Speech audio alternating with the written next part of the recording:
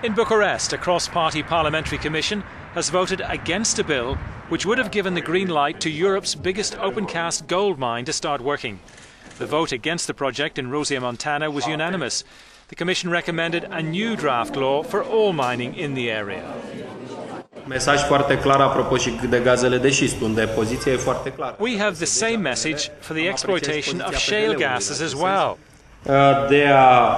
But for both projects and any future ones, we need to have clear laws passed to sustain the projects. Pentru toate aceste proiecte. Analysts reckon working the mine, which is based in one of the largest gold deposits in Europe, could create up to 2,300 jobs in the future and boost Romania's economy to the tune of billions of euros. Exploitation was expected to begin in November 2016. Environmental issues surrounding the proposals have led to protests. Demonstrators claim 300 hectares would be covered with cyanide, which is used in the extraction process of the gold. They allege the tourist industry in the picturesque Rosia Montana area would be hit as well.